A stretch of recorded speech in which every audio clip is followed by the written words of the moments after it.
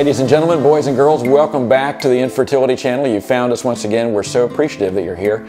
And today is Viewer Mail Thursday, and literally I've not seen these questions. My producer and director and dear friend loves to hit me with these, throw me a little curveball. So here come the questions. Okay, questions. Nikki from Amarillo, Texas. You know, there's a great restaurant I used to hit when I used to go back and forth across the country from UCLA to Florida, where my parents lived. I was an undergrad out there. It was called Amarillo Slims.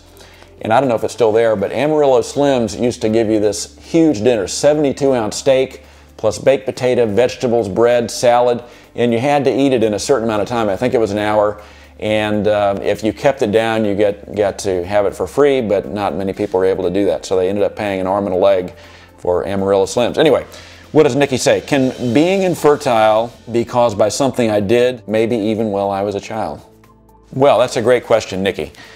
I guess it's possible, you know, that if there were a childhood infection, and it's not uncommon for little girls to have urinary tract infections, and it's not talked about much, but not uncommonly, little girls will place things up into the vagina and uncommonly even into the urethra, and those can cause pelvic infections. Certainly appendicitis and a ruptured appendix can cause scar tissue. We've talked about that in a previous episode. High fevers could, I guess, cause problems for the ovaries, especially if those were sustained. Childhood cancers and chemotherapy can certainly cause problems on into the adulthood years that can cause problems for fertility.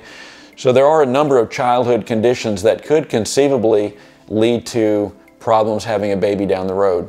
Okay, next question comes from Sabina in Lelystad, Netherlands.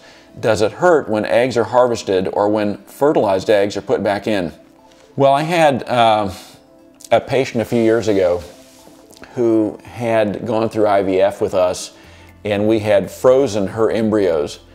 And we called her back because 3 years almost were up, and we said, do you intend to use your embryos? And she says, yes, but the reason I'm not come back is because I've been afraid. Do you use general anesthesia to put my embryos back into me?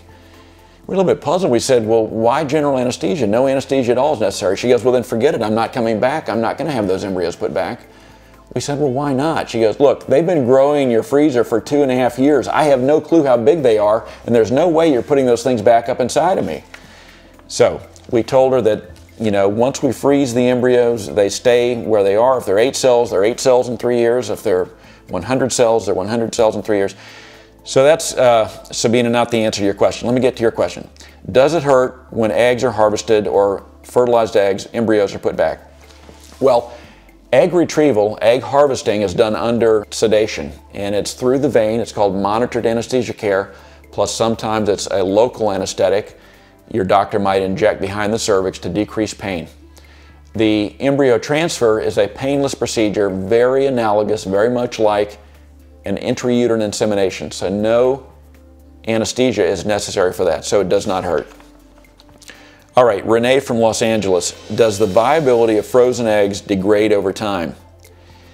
That's a wonderful question, Renee. And I think the short answer is, if so, imperceptibly, minimally. We believe that there are probably some ultrastructural changes in eggs, but over the last several years in our clinic, we have not lost a single egg cell or a single embryo. Now, officially, we can only say 90+% freeze-thaw viability rate, but in actual fact, the freeze-thaw rate is very high. The embryo development rate from frozen eggs is very high. So we see this as a wave of the future. We see fertility preservation as being something that many, many women will be doing in their 20s, such that they can delay childbearing into their 30s or 40s. So we do believe that once your eggs are frozen, they tend not to degrade over time. Okay, many, many questions, too many people to count, have asked this: how many embryos should I implant? That's a great question, and there are some guidelines by our parent society, the American Society of Reproductive Medicine, or ASRM. If you want to go into the asrm.org website, you can see the number of embryos that are recommended according to your age. Now, typically these days, if a patient is 36 years of age and younger, most of the best clinics will recommend a single embryo transfer, Older than that, maybe 2 or 3 embryos, depending upon underlying conditions, the number of previous IVF cycles you've gone through, and of course, the quality of your embryos. So if embryo quality is suboptimal, maybe another embryo should be put back. Great question from all of those listeners and viewers. Shayna from Germantown, Tennessee. I know Germantown. I lived in Memphis for many years. Germantown's actually I guess a bedroom community these days of Memphis. What are the ethical boundaries, if any, for Christians seeking the aid of science in conceiving? Wow. That probably deserves about 10 shows in and of itself, the ethics of assisted reproductive technology. You know, it turns out that Christians, Catholic Christians, tend not to proceed with IVF. Vatican II, the Vatican II Council recommended against in vitro fertilization. The old procedure called gamete intrafallopian transfer, or GIFT, is where we used to put eggs and sperm side by side in the fallopian tube. That's a laparoscopic procedure. And that is okay with Vatican II. So Catholic Christians tend not to do IVF unless they have a special dispensation by their priest or bishop, whereas Protestants tend not to have so many problems with the idea of sperm and eggs meeting in the petri dish. Oftentimes that's the only way that they can conceive. So I would recommend that you talk to your pastor or your priest if you're contemplating these things. Judaism does not have these problems or prescriptions against the assisted reproductive technologies, and we know that many of the Jewish people in Israel have unlimited access to IVF.